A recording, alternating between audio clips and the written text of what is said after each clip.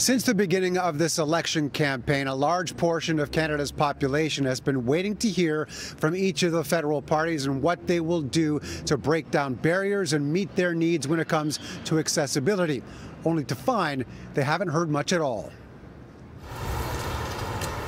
Kate Chung is admittedly a little slower than most getting from A to B, which is why she's listening closely for promises related to accessibility during this election campaign. People with disabilities pay taxes too, but they can't get into any of the housing that's being built now. It's one of many concerns that has repeatedly been brought forward by advocates waiting for the federal parties to act and make specific commitments.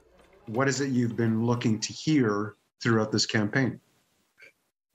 There are over 6 million people with disabilities, most of whom are voters. A letter was sent by the AODA Alliance to each of the party leaders requesting a number of things, including abiding by new rules set out by the Accessible Canada Act passed after the last election. Our tax dollars can and are used to create new barriers with the federal government asleep at the switch. And we think that's an irresponsible use of the public's money. I use a white cane like an extension of my finger. David Lepofsky spends his time pointing out accessibility problems, like this video from a few years ago highlighting issues with new subway stations. Laws just don't implement themselves. You need a government that's going to do it. As it happens, voting is actually an issue for Lepofsky as well, because he can't mark a ballot without help.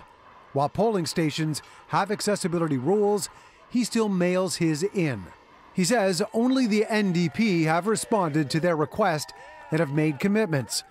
The other major parties have yet to say anything. It feels like politicians and builders and everyone expects that people with disabilities are still hidden in the back bedroom on the farm.